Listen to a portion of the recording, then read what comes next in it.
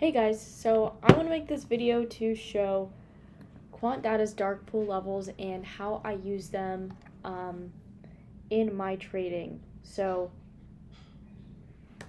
anyways, let's get right to it. So I want to quickly just show off, some of what Quant Data looks like. Obviously the market is closed right now, but we have, order flows, net flow, net drift, equity prints, dark pool levels, which is mainly what I use on here.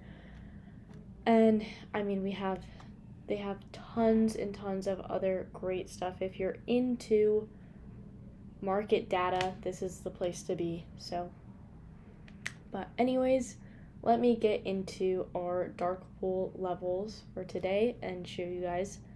For these, I'm actually gonna use SPY, even though I do have QQQ open. I'm going to do SPY. So these are going to be the top 50 levels. But anyways, I usually like to go by the value of the order, how big of a value. And right here we got two massive ones, 2.3 billion, 2.41 billion, which is at mainly the same level. So as you can see, 462 in that area is going to be a pretty massive level. 562. And then we have that again over here, 562, $4.42 billion. So now let's go back to the chart and look at 562 on SPY. So right now I'm on the 4 hour. I'm going to go to 1 hour to get a better picture. And as we can see right here, this area, as we can see, and I'm on the 1 hour right now, so you can see how many 1 hour candles has touched this 562 area. So as we can see, that is definitely I would call it more of a resistance area on SPY. Obviously, we were trading above it, but as you could see, that is a very big resistance level. I mean, SPY kept kind of hitting it and retracing back down from there. So that is quite interesting. Let me take a look at QQQ. I'll show you guys one more just to kind of show you all that this really does, which is it is pretty amazing. So now we have some bigger levels over here, 473, some large orders there. 473 all around, but these are two really massive orders. 468, not as many here, and then 558. All right, well, let's take a look at that. So give me 1 second. Let me refer back to here. So let's look at 473 area first on Qs. So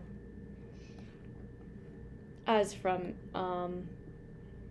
previous knowledge, this area is most definitely a certain resistance zone. As we can see over here, this 473, continuously kind of got some chop around here. And again, this is the 1 hour, consolidation. Consolidation over here, consolidation over here, holding below that level. So this kind of indicates us, again, the sellers. So, let's kind of look at this area. Are there any large orders for 470? Not that I really saw, but we are on the 1 hour, so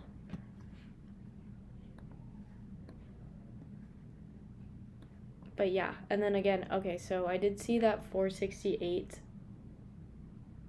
level. So as you can see, that is pretty much a support area, but Qs hasn't touched that area in a little bit, so we haven't really seen it. But these are also all levels from last week on Monday till today's date. So these are kind of just the top 50. But anyways, Quant data makes it so easy to find these, and not even just to find them, as more of like a confirmation to the levels that you are picking out on your chart. So, I mean, I really love using this. It is a extremely helpful tool, and if you're into looking at market data, this is the place to do it.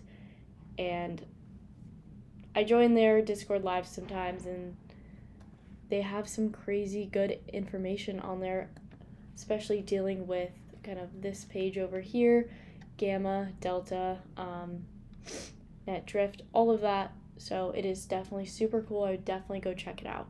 But thank you guys so much for listening, and I will see you all later.